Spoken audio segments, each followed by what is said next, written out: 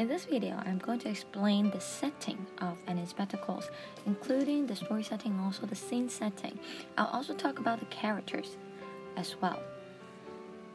On the first page of your book, where you can find the characters list, we can find more information about the story setting, including the place and the time of the story.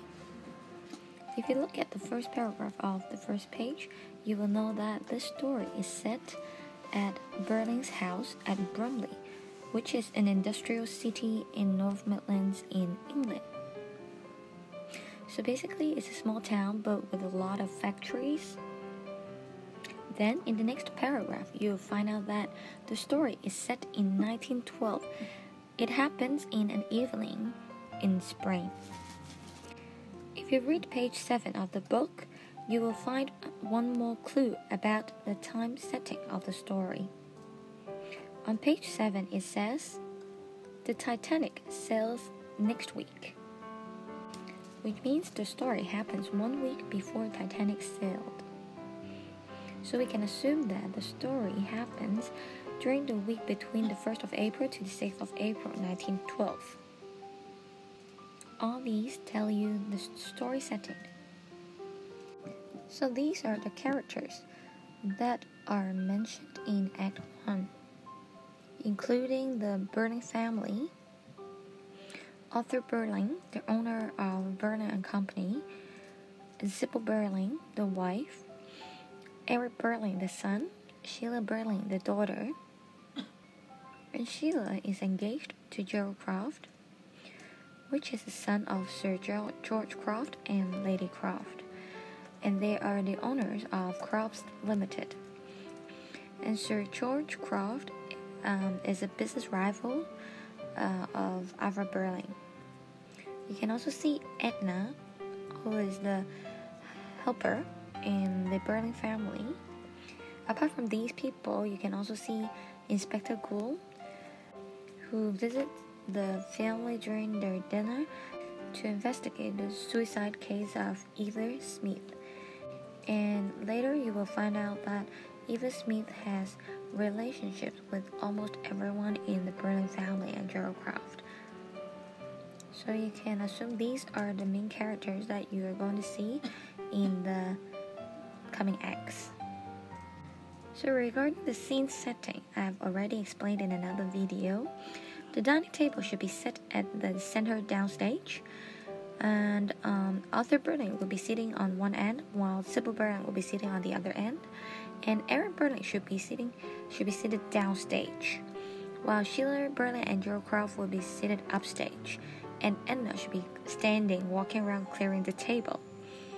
And this should be the setting of the beginning of the scene of Act 1.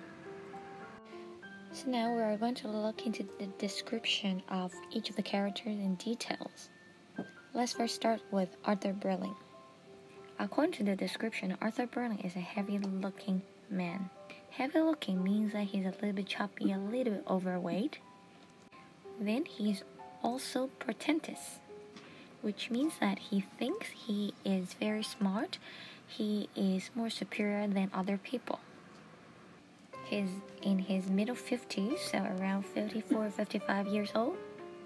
He has a fairly easy manner, meaning that he's actually comparatively more casual than other upper class or middle upper class people.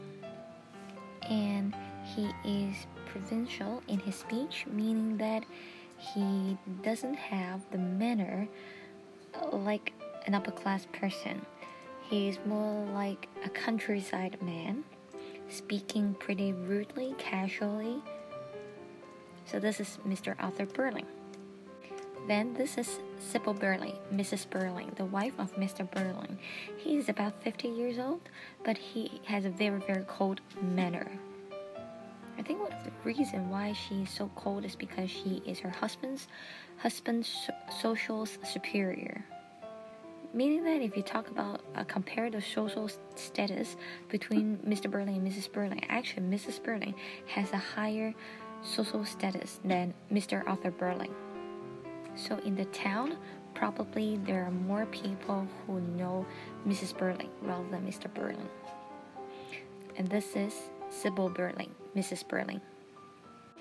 About Sheila Burling, she's the daughter of Mr. and Mrs. Burling. She's in her early 20s and she's very pleased with her life. She's excited. So she's a very cheerful and positive girl. And she doesn't need to go to work. And she's also engaged to Gerald Croft. This is Gerald Croft. He is engaged to Sheila Burling. He is very attractive. He's about 30, and too many easy, well-bred men about town. All these descriptions tell that Gerald Croft is very fashionable. He cares about his appearance a lot. Also, he's very well-mannered as well, and he's definitely from an upper-class family. Last but not least, of course, we need to look at the description of Eric Burling, the son of Mr. and Mrs. Burling.